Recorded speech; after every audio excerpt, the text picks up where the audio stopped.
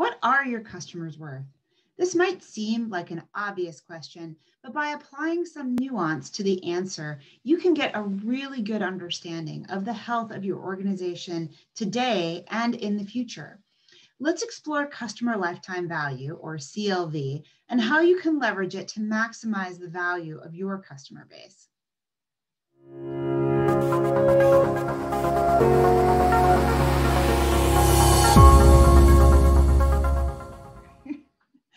So what is customer lifetime value?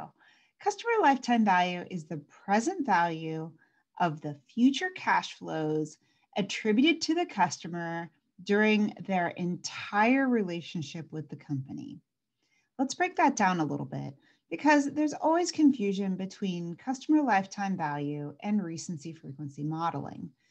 Customer lifetime value uses recency frequency modeling to project forward.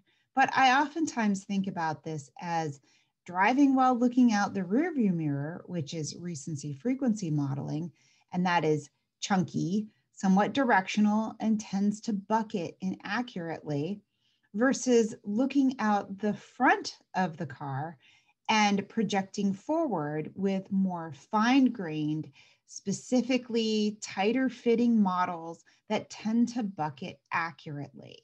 And that is essentially the difference between CLV and RFM.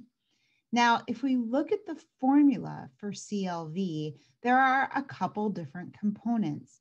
The key concept here is there is no one right formula for CLV.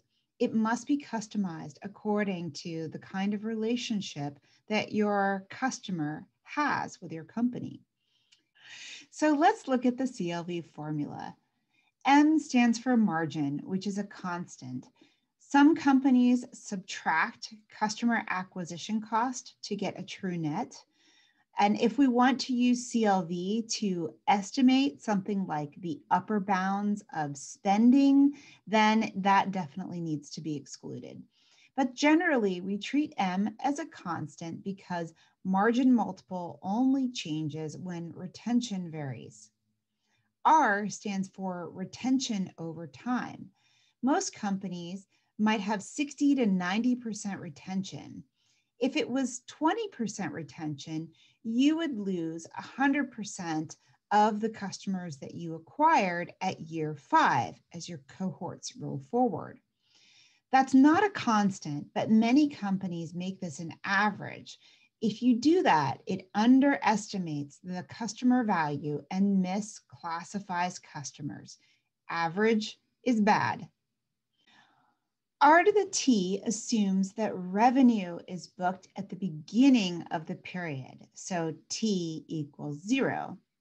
You can adjust that, of course, to whenever your revenue is booked.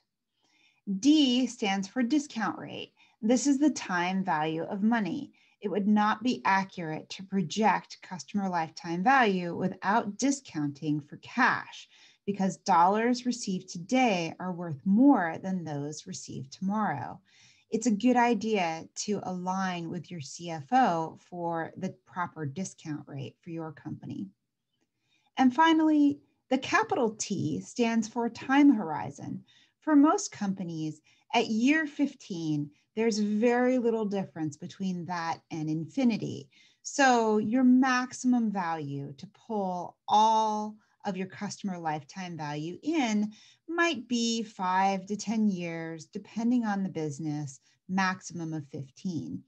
It also depends on how you're using customer lifetime value. If you're using it for short-term decisions like marketing decisions, you may want to take a shorter view, a shorter sense of time, because not everyone will be spending immediately.